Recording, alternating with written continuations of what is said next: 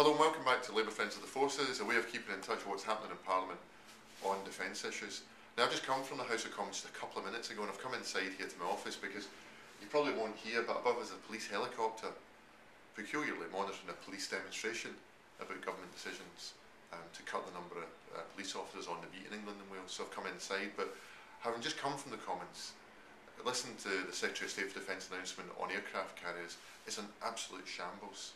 They spent millions of pounds, perhaps as much as £250 million on changing Labour's carrier programme, changing which jets would go on the design of an aircraft carrier. They've sold the Harrier jump jets to America for a fraction of their value, and we're going to have years without any aeroplanes on our aircraft carriers. The fact is that you don't have to be a military strategist, and people who are involved in Labour Friends of the Forces will know that you don't have to be a military strategist to know what an aircraft carrier is meant to carry. The clue is in the name, and only the government don't seem to get that. Folk across the country are scratching their heads just about what the heck are the government up to when it comes to our aircraft carrier. The idea that an island nation isn't able to put a carrier to sea with aircraft on it, it's just eccentric, peculiar and wrong-headed. But finally the government have taken a sensible decision.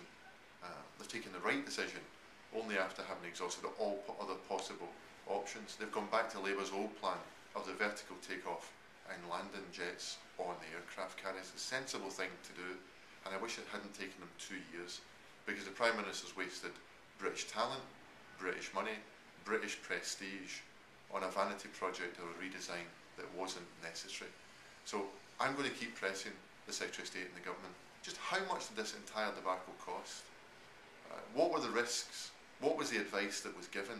Because they're now saying, as a government, the reason why they've changed back to Labour's plans is that circumstances have changed when they clearly have not. Government were warned. I know the advice that were given. Government were warned about the cost and the risks involved in the policy that they've now abandoned, but they ploughed on regardless. So this story, I think, will run and run. It's symbolic of a government defence policy, which I think, to call it an omni-shambles would be a compliment of the government's current defence policy. That's all for just now. Get in touch by Facebook and Twitter. Write to me here in the House of Commons. Get in touch with any of the shadow defence team and consider writing your own blog. And get in touch with anything you think we should cover or get involved in the campaign since and Labour Friends of the Forces. That's all for just now. Cheerio.